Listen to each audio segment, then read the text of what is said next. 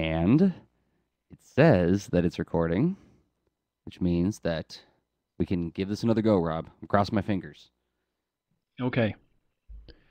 So, I think I might minimize. Well, I do want to see what you're doing. Speaking of which, person I haven't said your name yet, Jersey Drozd of leanintoart.com and comicsaregreat.com. that's Yep. me. And then that guy over there is Rob Stenzinger of interactive-storyteller.com and leanintoart.com. Hi, Rob. Hey, Jersey. So So, we're gonna do some drawing today for this video yeah, episode. We're gonna try to do some drawing today. we may be a little skittish because we are hoping our technology works and we're crossing our fingers. We've had a few hiccups, and but I feel good about this run. I think this is going to be it. This will be the Lean Into Art episode 29 right now. All right. Call. What's that? I said I'm calling it.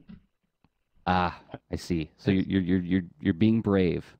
Yeah, as if my gumption and attitude has any effect on the technology. But it's fun to pretend. So Yeah, just going back to our episode about control, the illusion of control. it's totally the illusion of control. So so yeah, we're gonna give another video episode a try, and we'll see. But one of the fun things we wanted to do with this podcast series is alternate between audio discussions and then video demos of things while we discuss something. And I think Rob, you proposed this topic, the idea of doing picking some things that we have trouble with and discussing how we figure our way out of them or not. Could be something that we're still Yeah. having trouble with. Like, well, and specifically when, with drawing, as opposed to, you know, an untrustworthy kitchen appliance or whatnot. It's when there's some subject matter of that you're trying to draw convincingly, and you get stuck, and obviously you have to deal with it. I mean, if it's in a comic that you're putting out weekly, I bet you may have some approaches that help you just cope maybe. But then I think Sure. there's other things there too. Um, I know some battles for me are actually fairly extended challenges that are ongoing. Just Like kind what? of jumping into it. Um, Clothing, fashion. Mm. It's it's tough as far as like dressing my characters and coming up with um, sort of outfits that are convincing and interesting and more relevant than just sort of everyone's got the nondescript T-shirt, right? Mm-hmm. Of which I am having some really severe performance slugginess on my machine here, but I'll just try to draw slower and see how it goes. So you can just put everyone in a good old T-shirt, right? But then Yeah. what about putting stuff on it and then or when it just isn't appropriate? It's like, well, I have a person who's the dean of a school here, probably not coming to work in a T-shirt, and Probably not. yeah, so So I'm starting curious. to I'm curious. I mean, do you ever look up like get like fashion catalogs or like clothing catalogs from like Sears and Macy's and Delia's and Abercrombie and Fitch or anything like that? I Or go to those do. websites? I think part of the challenge is like I'll sit around and I'll put in maybe anywhere from like minutes to 100 minutes into a drawing, like maybe while I'm relaxing watching TV with my wife or whatnot. And but sometimes when I'm doing that practice, I don't always I don't know, like maybe it's a having a those kind of materials more at the ready, because when I'm actually putting out a comic, I often start leaning on different crutches that um, there's sort of like this really oversimplified clothing vocabulary that I've built up. Jeans, t-shirts, long Mm-hmm. sleeve shirts, turtlenecks, um, uh, certain types of blouses for women. Um, Not a whole lot of variety, right? So then I may go like in a bit of a fantasy direction now and then, as far as someone who's a little more barbaric or heroic or something. Um, but that's pretty rare.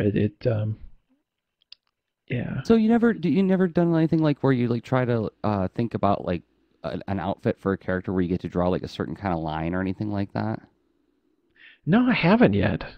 Um, Because that's something this I like to do. That's a way I like to challenge myself. Is like, for instance, okay, so I'm doing this thing on my screen right now, where I'm a big fan of trying to define the contour of a figure with one line if possible. So like, I'll go back to my inking layer. So if I can do one swooshy line like that hmm to define my character, I feel really happy. It feels really good to me for some reason.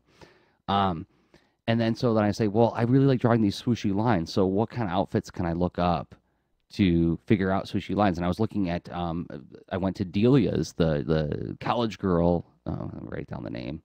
It's a clothing. Delia's. Come on, S. It's a college clothing company, right? They really pretty much market to like 19-year-old girls. And so I was like, well, what are they wearing this year? And I found this like scoop neck thing that the girl's wearing with like these big blousey at the elbow sleeves, but it's like knit. And then like of course like the elastic band at the mid forearm. Kind of reminded me like the flash dance kind of look. Remember that? Oh yeah, totally.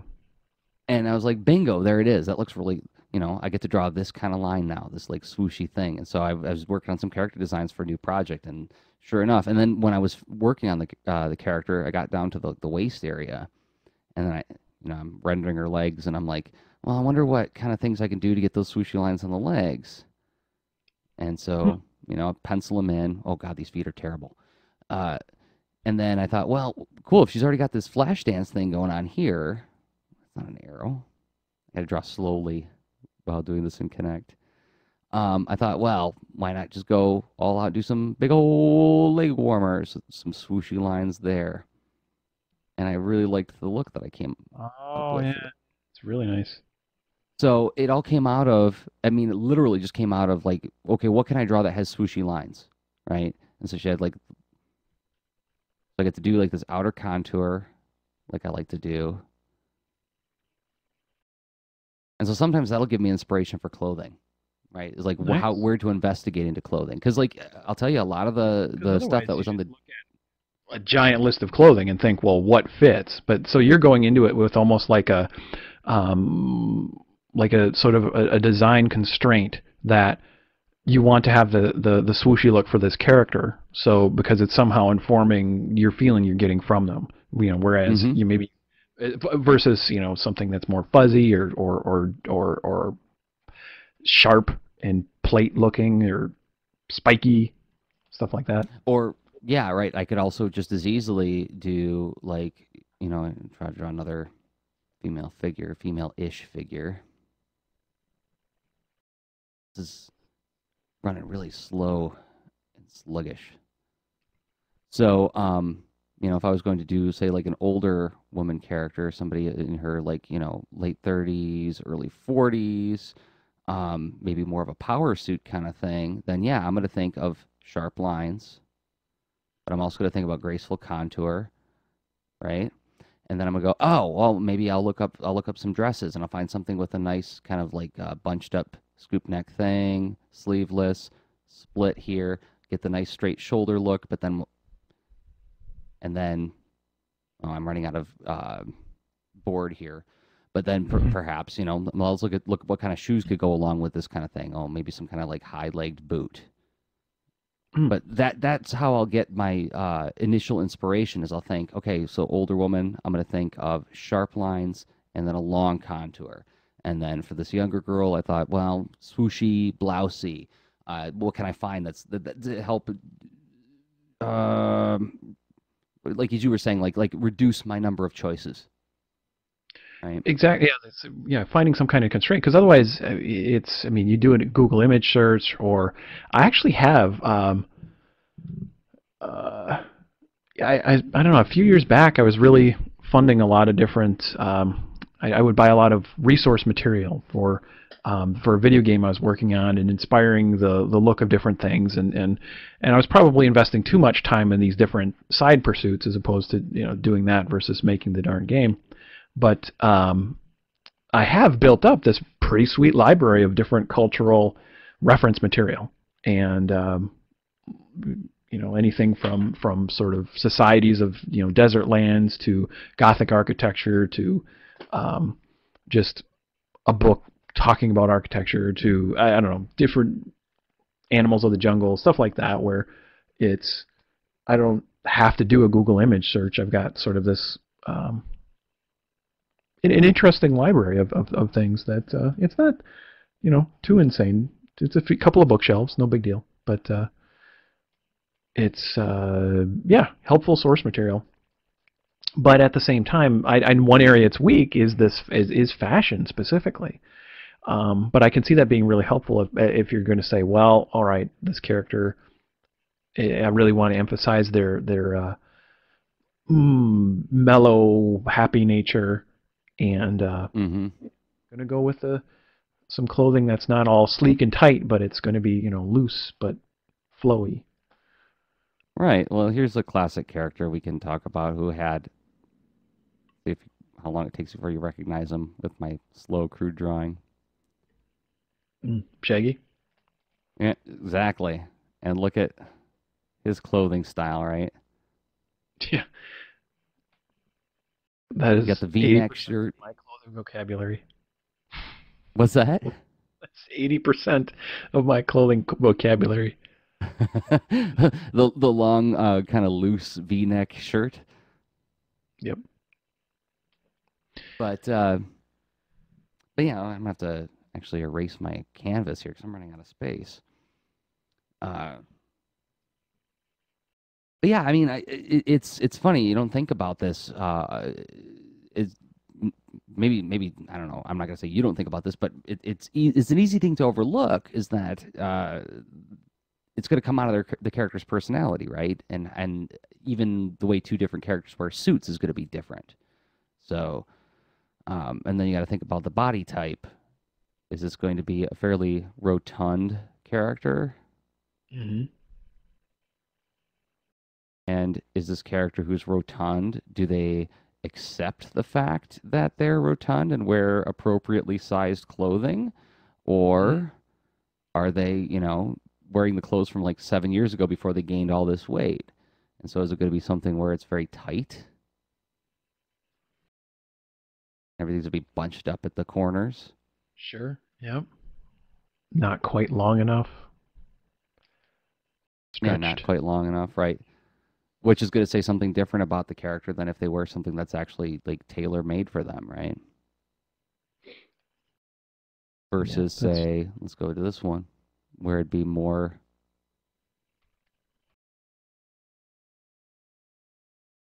Oops. Let me go in. This is more now. I've got the Kingpin from Marvel Comics, right? oh yeah. Yep. Kingpin is obviously a comfortably dressed, confident Yeah. person. Yeah, and they always did like a big case out of making those slacks very drapey.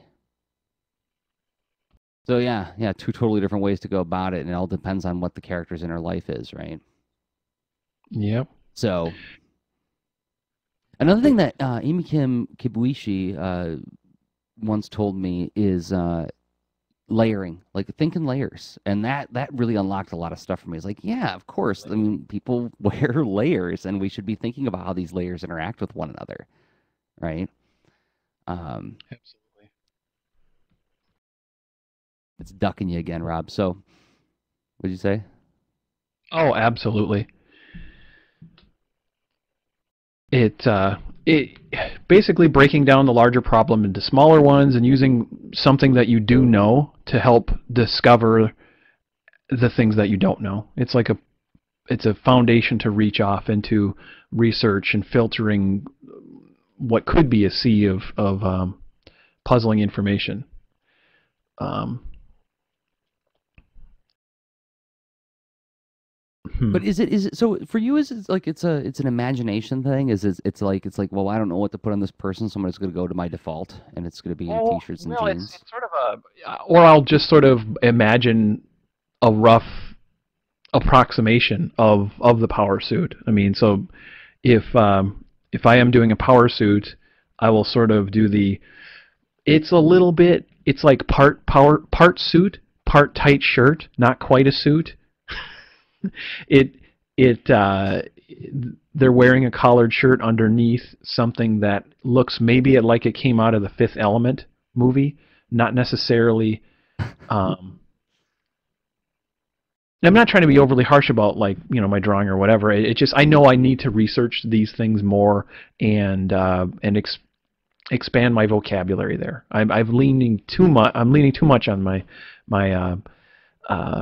cheats or crutches or things that just don't fully represent the character. Where I realize now that this clothing is information that could be reinforcing the character and helping me achieve my communication goals as a storyteller. This is gonna seem Oh, neurotic, oh and I know gosh. my student. Sorry. Excuse me. What's that? Oh, I was a little worried about a visiting cat that jumped on a keyboard. Anyway, situation solved. Oh, awesome. So nothing's damaged. Thankfully, if I'm Yeah. still here, it's all good. So, all right. Okay. No, No, this is gonna really seem a good. little neurotic, and I know this always bums my students out when I tell them this, but the whole principle of drawing through, right? So it's like if you're gonna draw, oh man, I'm gonna do this slowly because it makes it Adobe Connect mad. Let's say you're gonna draw the crossbody punch, and you start with your good old stick figure and build out. Here's the shoulder. Here's the upper arm. There's the arm crossing over, and then this arm comes back, and then there's the wind up arm, right? And they tell you in those how to draw books to draw through your character because otherwise you're going to misplace elements or you run the risk of misplacing elements, right? Mhm. You know what I'm talking about? Absolutely. Um, It's yeah, you have a 3D shape so in space as opposed to your flattened, over summarized version of that shape. so then Um, yes, so then when you ink it, yeah, so then when you ink it, you know where everything is supposed to be. So I can put the character's head here, and I know not to draw the rest of that arm there, right? And then I've got a reasonable approximation of a human figure throwing a punch. hmm And actually, this would be the leg that goes back. See, this is another reason to draw through. Anyway, so uh, so here's where my students go, "Oh, come on, you're kidding me." Is when I'm doing my pencils, I'll actually pencil the anatomy like this, and then I'll put the hmm clothing on top of it like I did here in red, and then I'll put layers. So after I'll draw the whole shirt, and then if he was wearing a vest, I'll go ahead and put the vest over top because now I know that this pocket here is going to be covered up, so I don't need to worry about Yep. that. And then I'll go ahead and put the suit jacket on. And this helps me imagine how these different layers are interacting. And now I know that, okay, those lines need to be inked, these lines need to be inked, and so on. The same kind of principle as you think about when you're drawing through in your pencil stage with the anatomy. I think about when I'm drawing the layers of clothing, so I'll actually draw all those layers. And I know that again, it sounds super neurotic, but uh, it's a way to sort of safeguard myself. Good planning, That yeah. it actually I don't think that's neurotic at all. And it's I would imagine depending on the kind of style you're going for, depending on your familiarity with the subject. I mean, perhaps if you've already drawn that gentleman in the suit, you really know. Oh, okay, this is how you can have a convincing feel without worrying about those details, perhaps. But that's really cool. I think I'll start doing that to um, to gain that familiarity because I certainly don't have it yet. It helped me a lot with being able to visualize how fabric interacts with bodies. And I mean, and you do have you, or at least you've looked at Bern Hogarth's Dynamic Wrinkles and Drapery, yes? Yes. Yeah. I mean, that's a great resource for at least understanding how the different folds interact at different points of the body, right? Hmm. So you know that, like, the folds on the pant leg are going to go in such a way. The knee is bent forward, right? So, but yeah, but I think like penciling each layer of the clothing helps a lot to help you visualize that and also begin to think about, like we were talking about a second ago, in components. Right? So it's breaking down the realms of concern, making it a little bit more manageable. Uh, I love relearning that lesson pretty much constantly. This is a nice, a perfect example of that because you can understand, well, okay, cool. I have to break things down into separate concerns and how are these things affecting one another. But then if you don't quite have the vocabulary, or if you're not sort of stopping and reminding yourself of the vocabulary you already have to help break the problem down, it obviously it will be hard to, you're harder to accomplish that same goal. Um, Interesting. Here's one of the ones I've had a lot of trouble with in the past Mm. is the looking up at the face shot, Mm-hmm. because there's a lot of things going on here. One, you have to turn a head around inside of your mind. You got the other eye syndrome, right? The hardest thing to draw, a lot of artists say, is the other eye. Yep. And then the distortion that happens on the lower part of the face. Well, here's that nose. The distortion that happens on the lower part of the face as you progress it down toward the chin. And then also, I mean, it's like, okay, we can see in our head a jawline of a character and the Mm. way it relates to the neck. But now we got a whole new problem here because the jaw is actually interacting with the neck. We see that connection a little bit more clearly where the jaw actually becomes part of the neck. And so when we get to the inking layer or the inking stage, I'll start inking this. Is this showing up okay? Oh, it's showing up. Yeah, very well. I mean, there's also a little bit of foreshortening going on the mouth because it's, let's see. So the characters, I don't know which. Yeah, speaking in left and right. Essentially, that character's left side of his mouth is far closer to us. Mm-hmm. And you've represented that accurately because it is a part of the volume of the head, and that portion of the head is closer and jutting out, and so I mean, it makes sense to have the mouth gaping more on that side, and that's not a necessarily Right. thing either. Um, and then how the jaw also uh, the jaw can essentially disappear into the neck. Um, where you Exactly. said I mean, because see, if in I some drew, ways it's standing out, but I think it depends on the lighting and stuff. Where I it mean, does sure, depend on the lighting. um, sometimes the main part of the chin that you end up really getting to see is like that corner, and then maybe like where the bone coming in a little bit, and then all of a sudden depending on the detail of your line work and all that, all of a sudden this whole section in here may be far less emphasized. Yeah. Um, And like, so when you looking at the face straight on, it's like you want to draw that lower jaw clearly defined with a line, right? mhm. Oh Because you yeah. need that. I mean, right? That looks natural. But if I were to do that here, look how weird that looks, right?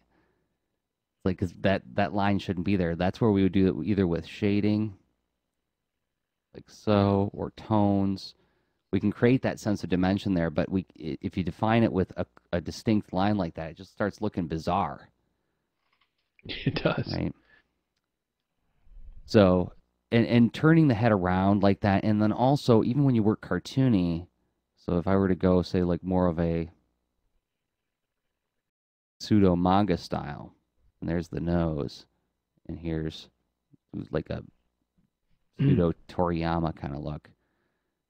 This is another one that my students always have trouble with is that other eye and how I'll draw. This is the great thing about drawing in a digital program like Manga Studio. Because now, okay, that looks perfectly natural to us, or pretty good. It's not great considering, I can do much better than this. But if I get rid of all these lines,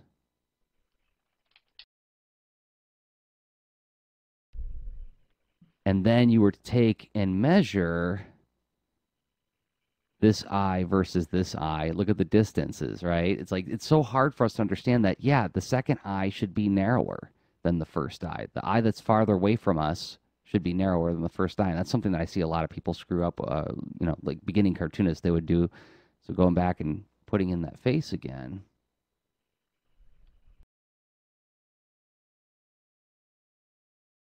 Whoa, that's a weird forehead. Right. And so if I were to draw the eye the same width as this, right? Whoops. Roughly. I gotta erase the other one first. There we go. Suddenly we lose all sense of dimension there, right?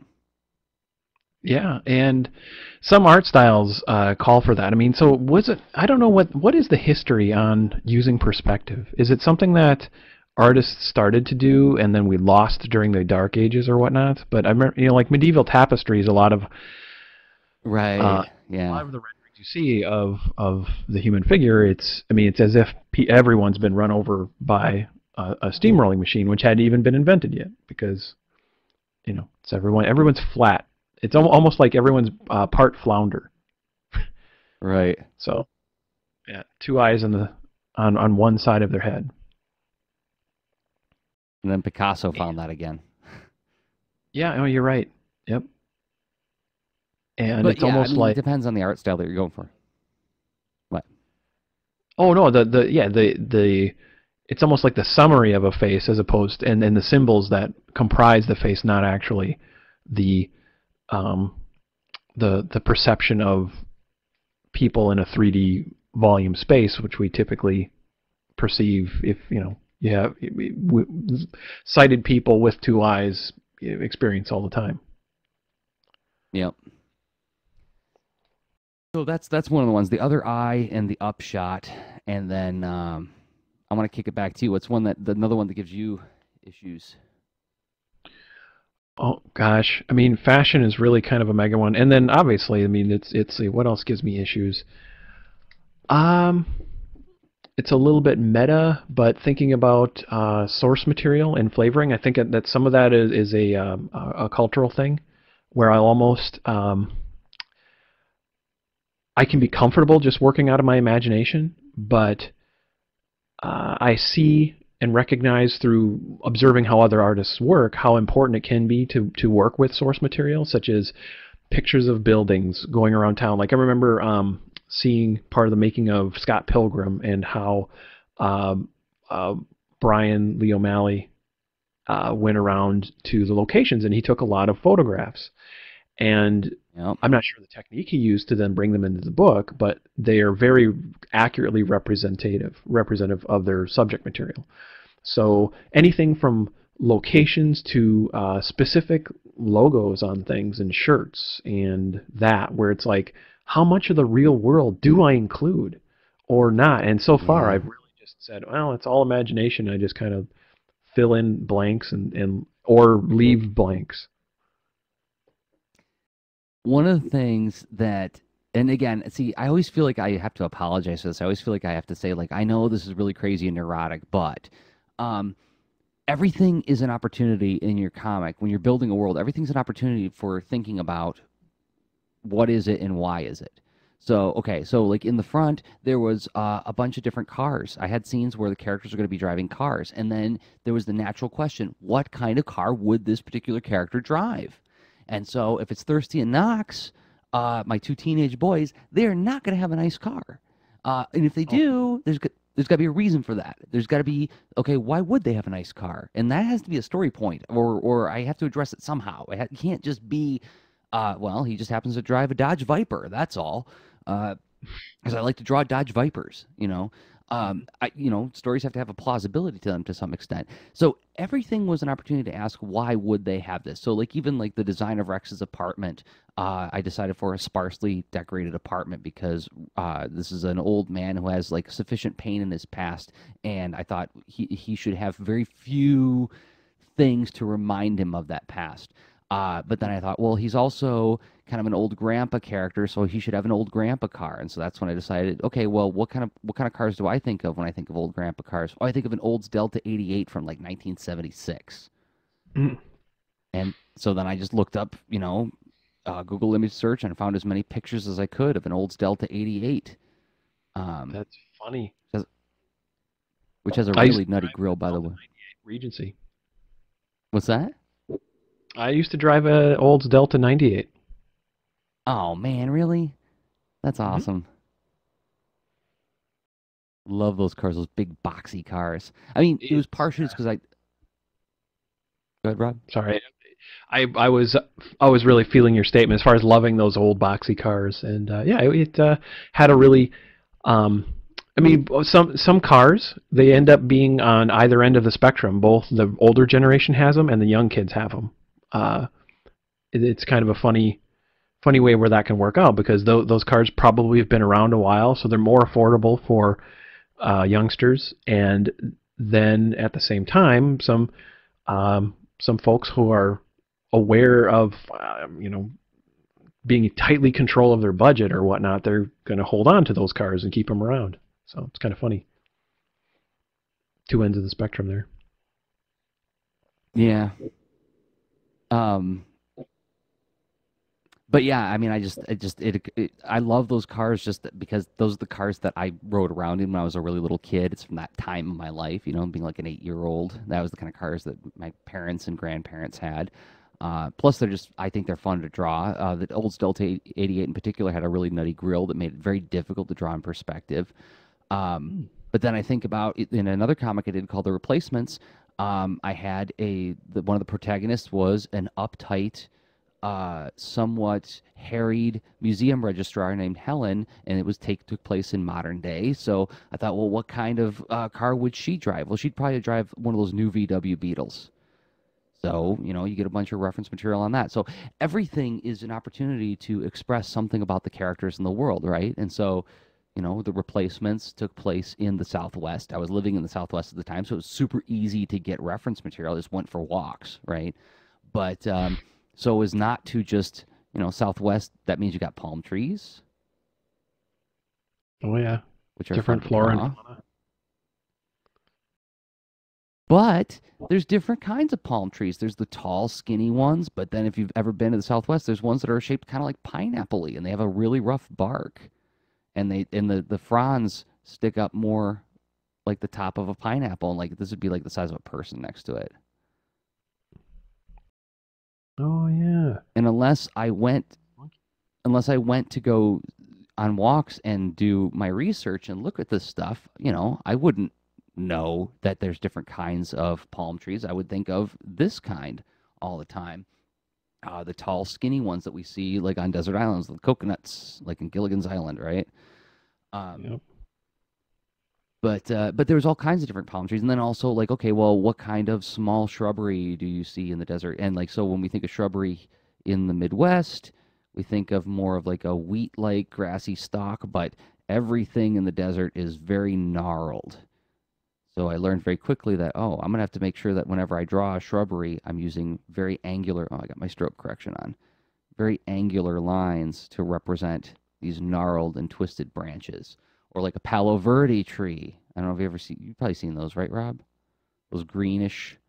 They got like a green smooth bark, but like the branches are all twisted out of craziness like this. Interesting. Reminds me of a banyan tree, You, but not. I yeah, it don't is a think little I've bit come. like that. Cool. So yeah, everything is an opportunity to express the personality of your story, right? So yeah, I mean, like what you're talking about, what Brian Lee O'Malley does, I think that that's probably what more storytellers should do. Um, what kind of I'm starting shoes to do pick the up on that. characters wear? What's Yeah. that? I'm starting to pick up on that. yet another thing as far as tackling the next chapter of my story, and realizing that there's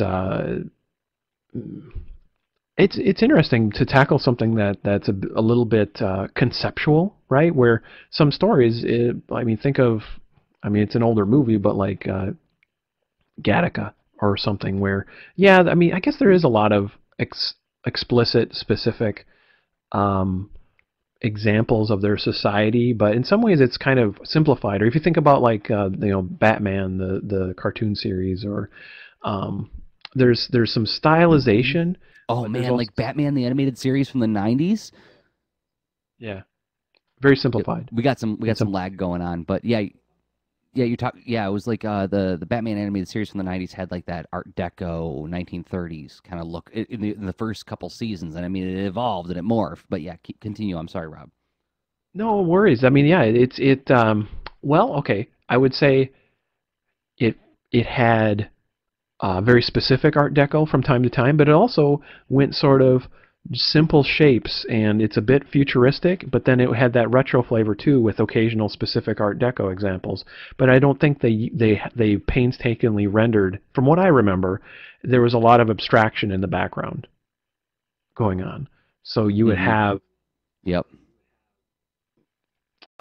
scenes that I mean, they had relevant details, but there was a lot of detail left out on purpose, and that has a different effect on a story. And I guess I so far I'm in you know my main comic that I've put the most time into. I've taken that approach, but I'm seeing how it it shows some weaknesses as far as the what if you want to say something specific about your characters, but just based on their kind of shoes, like you said, or Mm-hmm. um, perhaps not just that they wear a T-shirt. So what? What's on it? What band do they like? More specific than the ones that I make up in the story, right? I mean, a little more of the feel of the world and time they're from. Mm-hmm. Yeah, I'm doing two different See, kinds of boots right now. Just different yeah, kind you of see boots tell you an some awful shoes. lot, Yeah. right? Oh yeah, Whether it's a totally. combat boot or like like a lace up combat boot, or like more like a riding boot. And then, yeah, like Thirsty, Knox, and Gibson in the front all had very different shoes to represent the different kinds of boys they were. So Thirsty wore the Chuck Taylors. I think they were high tops actually. He wore the Chuck Taylor high tops, which is like a standby nerd shoe, right?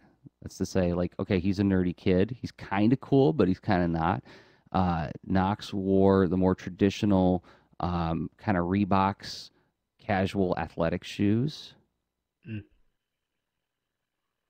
kind of padded top. And Gibson wore Vans. Remember Vans? I do. To emphasize the fact that, oh, he's a skater kid, kind of a hipster kid who, a proto hipster, pre hipster who, likes the Beastie Boys and, um, you know, likes playing the Tony Hawk video games. So, yeah, just three different kinds of shoes that were all chosen specifically to emphasize that particular aspect of the character. Now, it's not something where I'm thinking that the readers are going to necessarily pick up on it, but maybe some did. But it contributes. It's all contributing pieces, right? Exactly. It's not like someone has to look for every single detail. And so I suppose part of the puzzle for me is that is a challenge, is now that I'm caring more about that, what details to include and which ones to not worry about, right? Because Mm-hmm. essentially I'm saying I want to worry about more details, but I know it would be not that it'd be a little bit incongruous, and it would probably slow me down too much if I started all of a sudden caring about every single thing, every single character war to a high degree. Mm-hmm. I would like to build up to it and See if I can. see what level of detail makes sense. Um, what other what? How about you, Jersey? What? Oh, you turn it back on me? Yeah. Um, Oh man, I'll tell you what, hair. oh, Hair is hair. a big one. Yeah. Um, I like drawing hair, but I don't really feel like I got the hang of it yet. Um, and I wish Manga Studio was working a little bit faster than this. Um, Playing with different hair types, and one of the ways that I'm getting around it right now, and this comes from taking some lead into art courses with people like Krishna Sadasvam and Brandon Dayton, and Tyler James, is not that that was an ad. I'm just this is something that I picked up from them, and I was really grateful for it. Was thinking in shapes. So like if I started with, I'm gonna go back to my pencil layer, and I really like when I'm drawing characters' hair. Like I'll take character Galen from the front, for instance, who has a very angular face, very dour expression. It's basically the starting point of Galen. But what Hmm. counterbalances that severe look and attitude and disposition, and actually he's always got his lids half down. That's one of the rules of Galen. Um, is he has this beautiful swooshy hair. So it's all smooth lines on his hair to emphasize that, yes, he is very severe and he's very unpleasant, but he's very beautiful. Uh, right? So, I mean, I like doing that part of the hair. I like doing like even on characters like Thirsty, where it's all these little curly lines that make up his hair. But I'm always thinking about like the contours and how those contours contribute to the shape. But I never really think about the shape itself. So when I'm working on this new batch of character designs that I'm working on right now for a project, I'm starting to go, okay, I'll take the pencil layer and then I'll just go like this. Oh yeah. Or, or this. And I'll just break it down into, okay, instead of thinking about the lines, think about how that or how the actual mass will interact with the face to give me a sense of what I want to do with it first. And this is something Krishna taught us in his creating crazy characters class, right?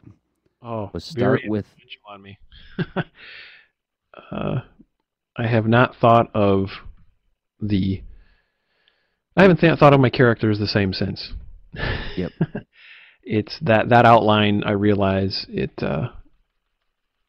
It's just that as far as picking one thing to be concerned about that helps build a foundation for better communicating the character. It's wonderful, and Yeah. it's interesting that you're pointing out that you can use that to tackle hair also. It there's a character that I designed for the book who has roughly this kind of hairstyle, Mm. and it came out of just playing around with just putting different triangles, circles, and squares on people's heads. And then I got to do all those little swooshy lines that I like. But the Oh, inspiration, shape, nice.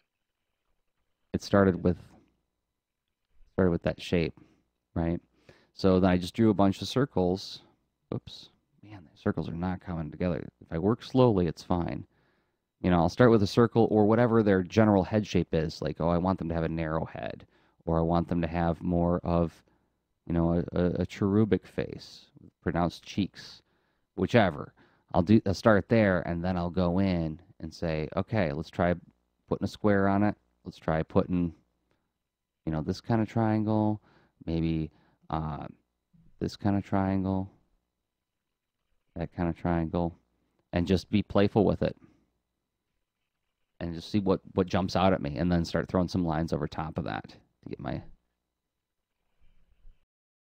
Yeah, that's very cool. It's a good approach. So the yeah, again, looking for something that reinforces the character. Um,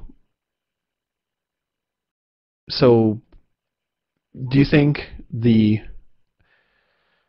that would be like your primary method now, or would you ever go back to building things up with incremental swooshin? No, I mean like you were saying about Krishna's class, it completely it's like seeing the world in a whole new way. I mean, I can't not see it that way now, right? So I was working on a character design where I came up with this kind of hair configuration, and she had kind of like these messy bangs, and then these long pieces here, and it was kind of messy in the back.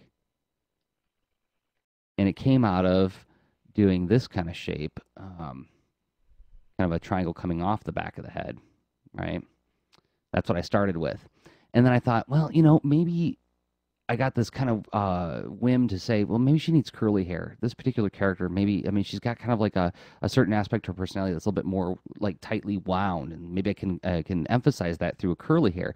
And I couldn't get curly hair to do the same thing and follow that same shape of that triangle coming off of the back of the head, the same way where it felt appropriate to the shape. Does that make sense? It's like I was so convinced that okay, this point coming off the back of the head is the way to do it. That's what looks right for this particular character. And to do that, I need her hair to be relatively straight. It can be wavy, but relatively straight. It can't be. If I do it like this, then she looks like she's got like a bad perm that Oh, went sure. Yeah, horribly it wrong. is interesting. Like that shape sort of said somehow the physics of hair wouldn't just curly hair just wouldn't do that, really. I mean, you could. At least not without looking like it was intentionally styled to make dad angry or something, right? Sure. Well, I mean, speaking of the fifth element, what was that Yeah, gentleman that? actually. Yeah, Roddy. What was his name? Anyway, he had that super Oh, huge curly cone, like a unicorn horn yeah, perm thing. yeah. What's that actor's name? It's something Tucker, isn't it? Chris Tucker. Thank you, I don't Chris remember, Tucker. but Chris Yeah. Tucker, yeah, yeah. So yeah, that's one way I've begun to reinvestigate the whole idea because I used to just start like I was showing you before when I was working with character designs. I would just start by throwing strands down instead of shapes down. And Krishna got me thinking about backing up and sort of doing the squint test on things to give me more ideas. And again, it's a low risk way to investigate. Like it's like sometimes I think I see this happening with my teenage students. They get a little bit disheartened by the fact that, oh, you mean you got to draw a page 3 times? I'm like, not only do you have to draw a page 3 times sometimes, Oh, but you got to draw a character like 50, 60 times before you even feel like you got them right. Just look in a concept art book. You see all these different versions of a character before they land on the one that's right. And that can be kind of disheartening when you're sitting down to a page like I'm going to start designing some characters. Well, the great thing about guys like Krishna is they teach us that, well, don't do the final one. Do a whole bunch of this kind of loose stuff to whittle exactly. down to the final 10 candidates and then take it from there. Right. It's a really good approach. Make it inexpensive to try and explore. Yep. And yeah, that's another area that I would that I'm really hoping to practice and improve is well, using honestly maybe it's sort of taking Krishna's shape approach and then starting to apply it to more things besides character design, but sort of take that fast and loose, use shapes to assemble scenes even, and then choose where I want to expound and add some more detail from there. Um, because I think a lot of Yeah, like even concept at your artists, thumbnailing level. yeah, thumbnailing or even during a little bit, well, even a little bit beyond thumbnailing. Very much like a concept artist. I'm gonna try to I dig mean, up some of my. oh, cool. Um, I see a lot of examples of that kind of thing in Imagine Effects. Imagine Effects.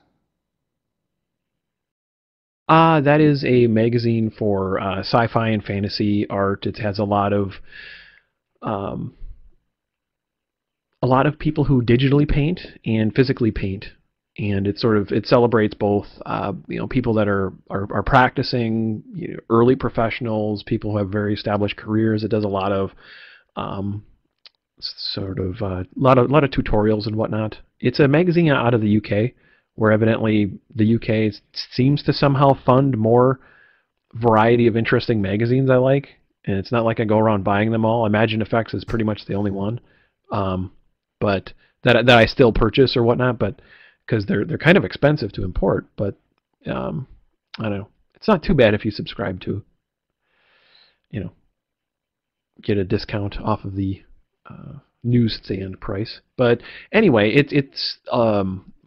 I've been a reader of that for a while, and there's a lot of examples of people who use rapid, sketchy approaches to explore ideas, and that's not just limited to character shape and style. Hmm. Yeah. Yeah. I think Krishna's look at things in terms of shape, and we should actually mention real quick that we should make a plug for the Polytechnicast that you did with Krishna because that was really good. Oh, cool. Thanks. So tell us about that one that you did. Okay. Um, well, let's see. Krishna and I took a bit of time to talk about his approach to user interface design for PC weenies, because I noticed, being into both comics, web comics, and UI design, that just before I got to know Krishna even, that this is a guy who keeps refining how he's presenting his comics. He's caring about the UI and the experience on his site, and it was just fun to watch. Like, over a course of a few years, I mean, he does a bunch of iterations every year, and it just keeps getting tighter and tighter, more refined. And I think it flexes too as his goals tend to change, like perhaps as far as how he's what kind of ad arrangements he currently has and whatnot. Anyways, it was neat to sort of get into it, also because he had recently done some updates to try to help new readers get just basically address the needs of new readers in ways that he hadn't before. So to bring them into his story and whatnot. Anyway, it was a lot of fun to delve into that. So on top of also being like a great teacher and conceptual artist, he's also an awesome guy to talk to pick his brain about UI design and UX design. Uh, Yeah. Super smart guy. Great episode of the Polytechnicast. We should include a link in the show notes. I just pulled up on the screen the Thirsty Knox and Gibson redesigns that I did recently, where I was thinking a lot about these different kinds of ways that clothing interacts, and body language, and then also what kind of lines they use and what kind of hairstyles, like how to emphasize the difference between their personalities with just the lines I use to render their hair. So, you look at Gibson and it's all about balloony, blousy shapes, right? And his shirt overlaps his pants to emphasize that it's a bigger shirt than what the other boys are wearing. Look at how Knox's shirt is actually like sucked right into the contour of his body, right? Mm-hmm. It's a tight shirt, but then it's got like the big bulges at the top with a little bit of the flare out. To emphasize that it's tight, but like it's also emphasizing that like that's muscle there, kids. That's not just like a blousy sleeve. It's like it's snug around him. Whereas Thirsty is somewhere in between. It's following his contour, but also the sleeves just drape off like Gibson's, whereas Knox's are really tight. Knox is more comfortable with his body than the other two boys. That's what I wanted to emphasize with him. His body language is relaxed, slumping arms, leaning forward with the neck, but with a smile, with a engaging look to some degree. Receptive. Thirsty is more withdrawn, even though he's got the same. His shoulders are more drooped. He's not relaxed. He is guarded. Whereas Gibson is expansive, right, with his pose. So yeah, all this stuff is deliberate, right? At least you try to be. It is, Oh, and then yeah. Go ahead. the last point I wanted to make is that Gibson's Shark Attack shirt, right? And that also emphasized that this is a guy who's not cool. He is an exhibitionist. He thinks he's being funny, and we all knew that guy who wore the Who Farted or Shark Attack shirt. But okay, sorry, done. No, totally. Um, no, it's a. I don't know. I like seeing these examples, and I look forward to trying to add more of those details. I'm not trying to convey like I blew off all sort of specific concern with trying to design my characters, but I have a more refined palette now as far as my tastes have changed, and I basically, it's like leaving money on the table. These Yeah, character designs could be doing more for my storytelling. yeah. Well, we've got about like 3 seconds of latency going on with this video. Um, I'm gonna stop sharing my thing, and we should wrap up anyway pretty soon here. Uh, but it was a fun experiment. Yeah, we could stop sharing our screens, and then we can do this. We can just make this video bigger, and everybody can see our big happy faces. Um, Whoosh. yep, boom. So, hey Rob, this was fun. It was fun doing a little bit of drawing with you, even if there was a few technological hiccups. We're still here, at least. And we should take this moment to say that this episode is going to be airing on Friday, so that means that we have time to say to everybody, there's only a few days left to sign up for Tyler James's workshop, the Absolute Consensus. That's at Lean Into Art /workshops. That's how that's the only way that the only means we have for you to support what we're doing. If you enjoy this, if you like the podcast that we put together, a great way to help pat us on the back and keep this thing going is to sign up for one of our workshops. And the next one is with Tyler James, who is an accomplished cartoonist, a lot of hard-won knowledge about conventioning. If you've ever been to a convention, like Rob and I have, and spent a lot of money to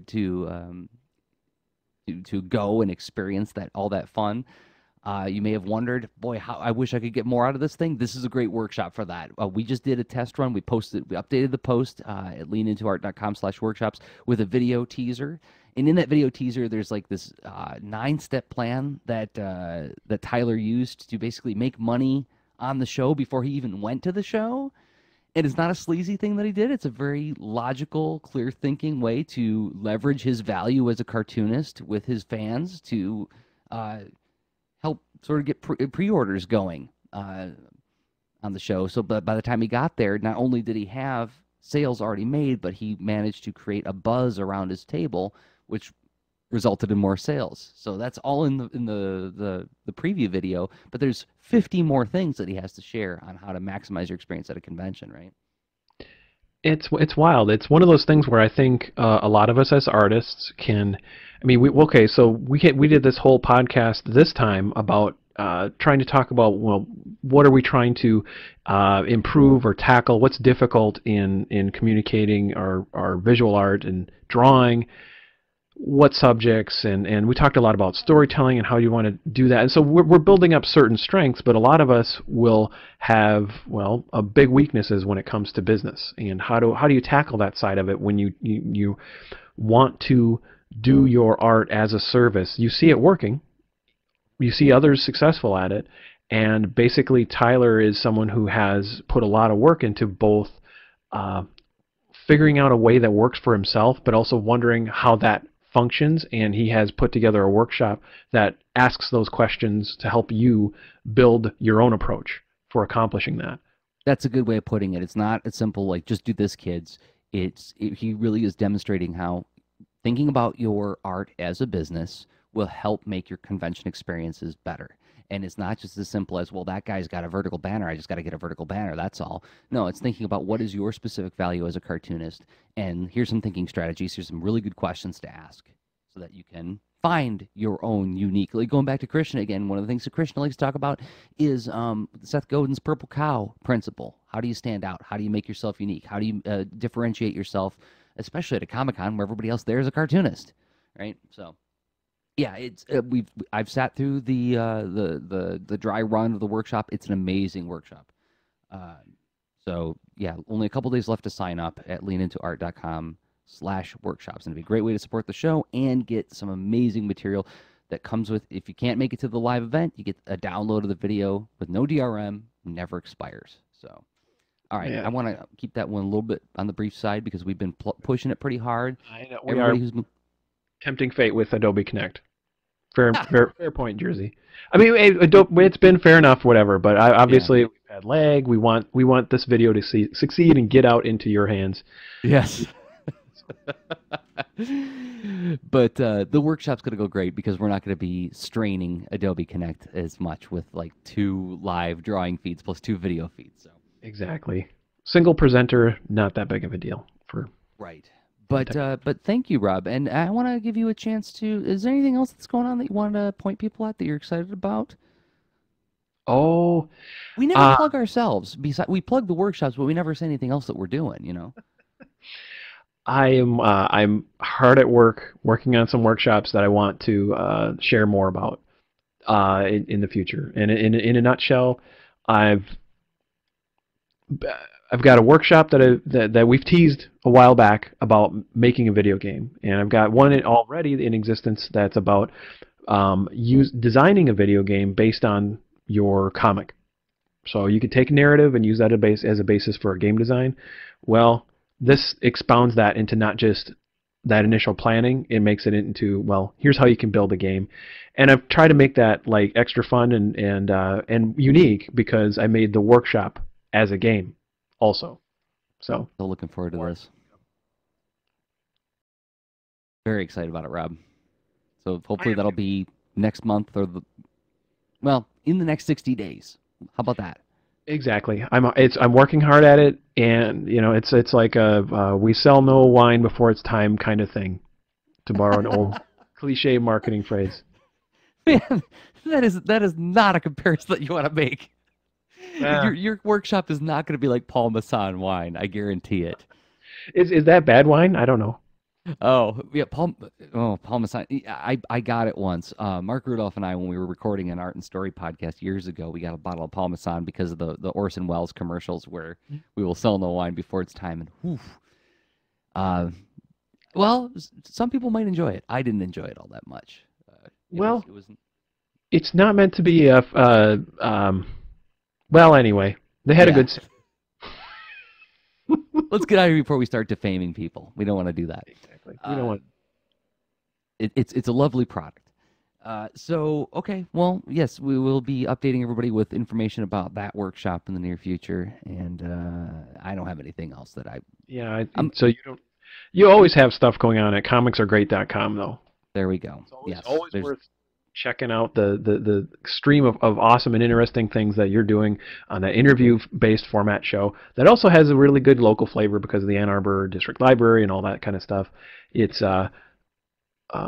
it's an example that hopefully more libraries will get inspired from and whatnot. It's I hope awesome. so. I'm doing a talk on it actually at the Michigan Library Association conference this summer sometime. I forget when, but I'm going to be moderating a panel on what we've done at AADL. So Nice. hopefully I'll get some more libraries, at least in the Michigan area, on board. But okay, well, thank you everybody for downloading and listening and playing along. Until next time, I've been Jersey Drozd of comicsaregreat.com and leanintoart.com and Jersey on Twitter. And I've been Rob Stenzinger, also of leanintoart.com and interactivestoryteller.com. Put a dash in there, and Rob Stenzinger on Twitter. Okay, dash bye.